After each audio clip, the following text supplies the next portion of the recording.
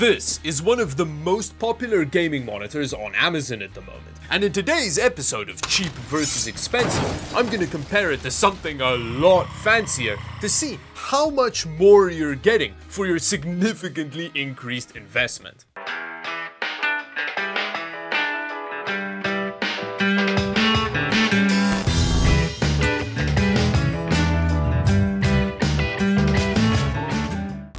Now for the budget end of our comparison, I bought a Kuroi 24E6C, which as the name suggests is a 24-inch display that's 1080p and has a 165Hz refresh rate. And you get all that for $120 depending on when you buy it. That is a lot of numbers for the price, although I have tested one of these on the channel before and there is a pretty big catch, which we'll talk about later in the video. Either way, just going by the numbers, I'm not surprised this thing's as wildly popular as it is. Whereas on the trust fund end, we're looking at a Corsair Xeneon monitor, which costs almost 10 times as much at $1,000. But for that eye-watering price increase, you are getting a 27-inch 1440p OLED display. And if you've watched some of my videos, you'll know that I love OLED more than any of my imaginary children. So with that, let's see how the two stack up.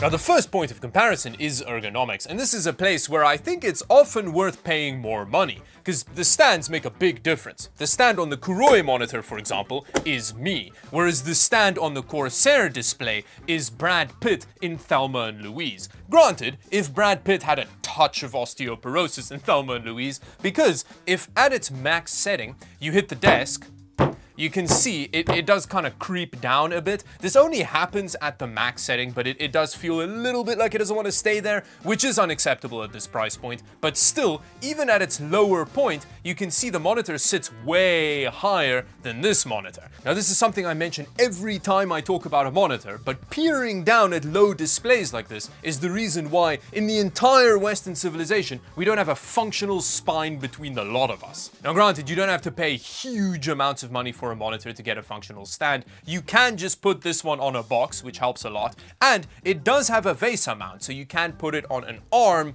which will cost about the same as the monitor does. So yeah, there is that bit. Now there are a bunch of budget monitors that have way better stands on them than this Kuroi display does. However, the higher end you go, the taller and sturdier they tend to get. Now aside from just the additional height adjustment, you do also get portrait mode on this display, and yeah, the stand is just way more flexible, it's way better, it looks better. This is a big difference. Now while we're here, we may as well talk about build quality quickly, which again is a big difference between the two, as you'd hope, considering the price difference. There is some metal on the Corsair monitor. A lot of the parts you kind of interact with are metal. You've got a bunch of plastic on it as well, but the plastic is way higher quality than the plastic on the Kuroi display. And build quality wise, there is that issue of it not quite wanting to stay fully erect. That's a bit of a problem. But when looking at the Kuroi display, yes, it is very plastic.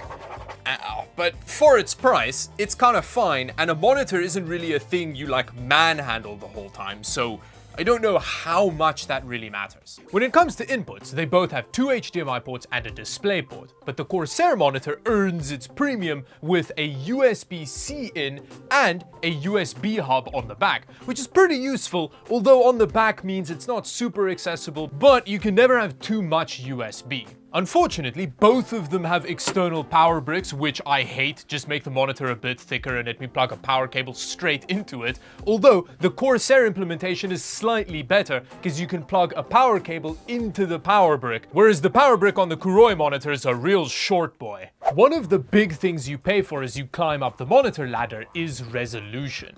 But I don't think resolution is super useful in determining how sharp the display is gonna be. I think pixel density is a lot more useful. Because you can have a 4K display, but if it's like 82-inch across, you're not gonna be able to sit near to it because it's gonna look terrible. And because that Kuroi display is 24-inch, the 1080p-ness of it isn't that big a deal. It still looks pretty sharp with its 91 pixels per inch. Although for our huge additional outlay, because our OLED display is OLED, it's just 1440p, but 1440p at 27-inch gives us a pretty good pixel density of about 110 pixels per inch. This monitor looks nice and sharp.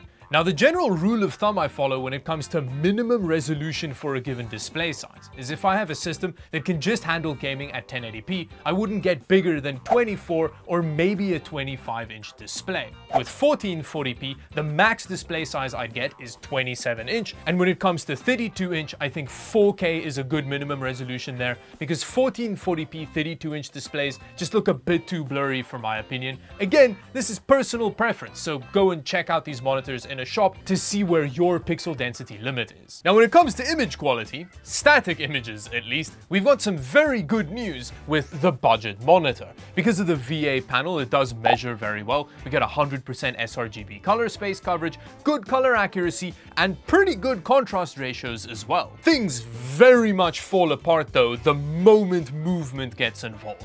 If you've watched any of my monitor videos before, you'll know that I really don't like VA because of the smearing problem. Ooh, yeah, okay, now just straight off the bat, scrolling through your Steam library, you can tell the motion rendering isn't great. Regardless of what overdrive mode you use, and despite the high refresh rate, gaming is just one headache-inducing motion artifact. Which might not bother you, but for me, even if the display measured as perfectly as Zeus's left areola, it would still make the display unusable for me. Oh, what a poopy display. Just have a look at this poorly carried out UFO test as an illustration of how badly it smears. A problem the OLED very much does not have. Look at that difference. There's a lot of strengths to OLED. You can go on about its infinite contrast ratio, amazing image quality, just wild off-axis performance, but the thing that really sells me on this display technology is a combination of its just immaculate motion rendering and wildly good input lag.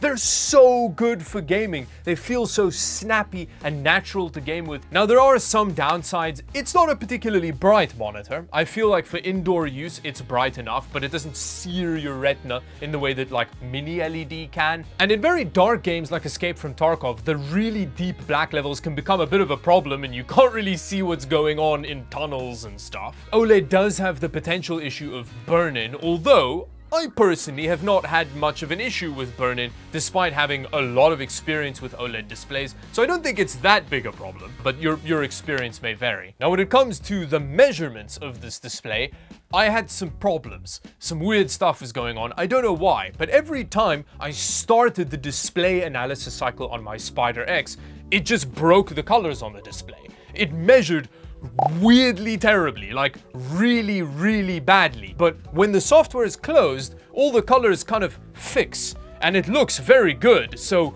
I'm not sure what's going on there. And I haven't had an OLED display before that didn't measure remarkably well, but there does seem to be an issue with this specific Corsair sample I have here, something that I haven't seen other people really complain about in terms of like reviews online and stuff. Now, obviously, there is middle ground between these two displays. You don't have to go from the $110 VA smear fest straight to OLED. There are very, very good IPS gaming displays in the middle.